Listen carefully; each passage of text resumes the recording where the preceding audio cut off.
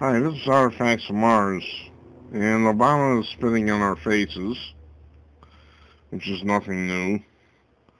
Invoking a rarely used provision in federal law, the Obama administration on Tuesday announced a permanent ban on offshore drilling in broad parts of the Arctic and Atlantic coasts, a sweeping and controversial move that will help secure the president's environmental legacy, even as critics vowed to reverse it.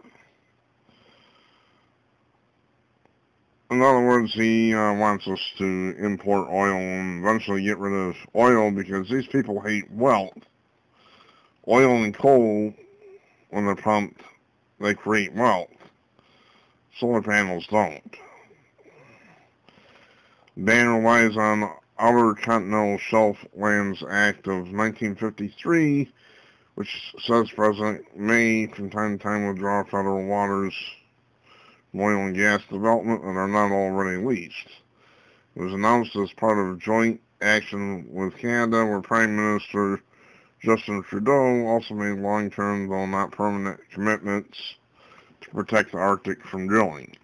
Obama cited the Arctic's unique ecosystem, risk of damage from a spill, the high cost of working in a remote and frigid region, and concerns about climate change. It would take decades to fully develop the production infrastructure necessary for any large-scale oil and gas leasing productions in the region.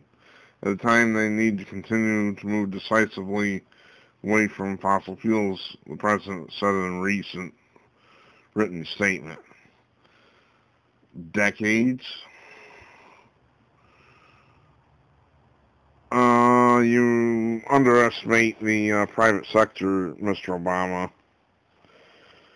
The announcement coming 1 month to the day before Obama is to be succeeded by President-elect Donald Trump is intended to help counter plans by the incoming administration to vastly expand oil extraction by fossil fuel companies.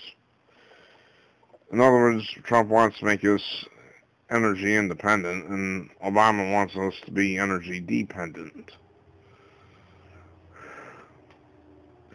Trump made it clear his intentions for robust new drilling during the campaign and his appointment to key cabinet posts of longtime loyalists to the oil industry has alarmed environmentalists. Major conservation groups have been pushing Obama in recent weeks to put the offshore areas off limits in perpetuity. Past presidents, including Dwight D. Eisenhower, have invoked the law to issue temporary bans. Obama's actions appears the first time the law has been used to impose a permanent drilling ban is almost certain to be challenged.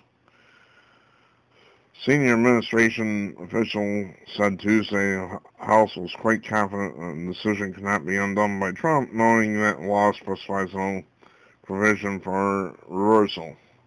Officials suggested that overturning the ban could require years of legal action and the passage of a bill in Congress. Well, we'll get it taken down one way or the other.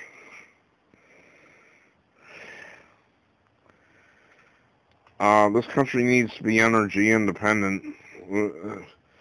I, for one, am tired of these idiot Arabs and their, keeping us working for them. So screw them. And screw Obama. I'll be so glad when this idiot is gone. I'm Artifacts Mars. Thanks for watching.